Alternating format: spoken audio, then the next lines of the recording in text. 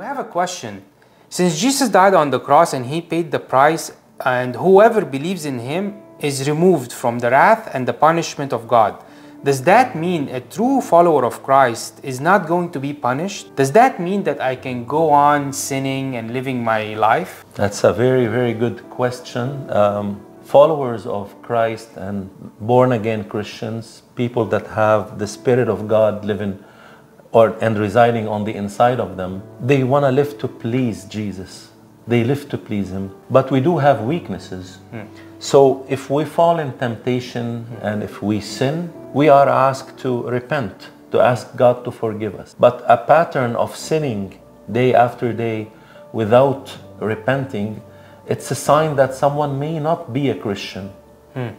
Or maybe a weak Christian that needs to be chastened by God and disciplined.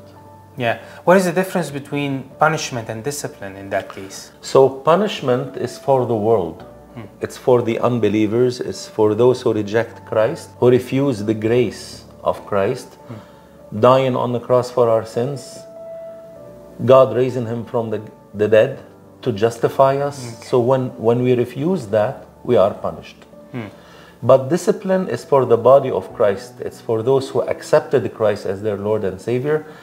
They are disciplined to partake in His holiness. I do have some examples for you. Okay. 2 Thessalonians chapter 1 verse 9.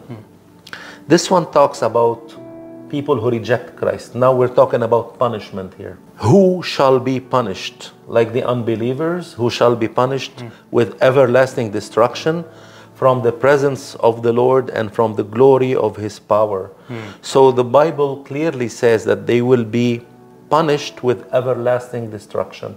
When it comes to the believer, Romans 8:1 says, there is therefore now no condemnation. They are not condemned anymore to them which are in Christ Jesus, who walk not after the flesh, but after the Spirit. So when you walk after the Spirit of God, there is now no condemnation. John 3:16, for God so loved the world that He gave His only begotten Son, that whosoever believes in Him shall not perish. So when you believe, you will not be perished. When you believe, you will not be punished.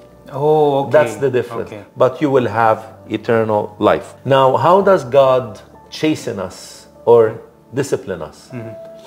When we do not walk in His holiness, when we start walking in the likeness of the world, and sinning and being out of His will. There's a scripture in Corinthians, 1 Corinthians chapter 11 verse 32. We are chastened of the Lord.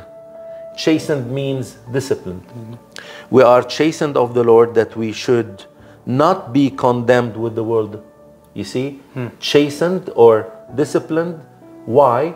Because we are not to be condemned with the world. The world will be condemned, will be punished, but when it comes to the believer, when we fall in sin, we are chastened of the Lord that we should not be condemned. The word condemned in the Greek, it comes from the word katakrino, which meaning God given an order to judge somebody to death. Okay. That's the literal meaning of katakrino in Greek. So what kind of death? Eternal death. Total separation from God. Okay. If we are walking in sin, we have the Word of God. We can read it. The Word of God will correct us.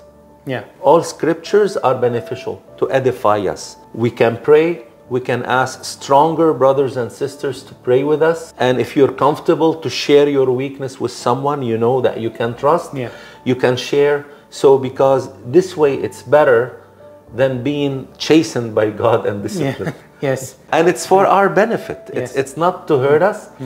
It's to give us a better access to His presence and to be in His perfect will and to walk in holiness.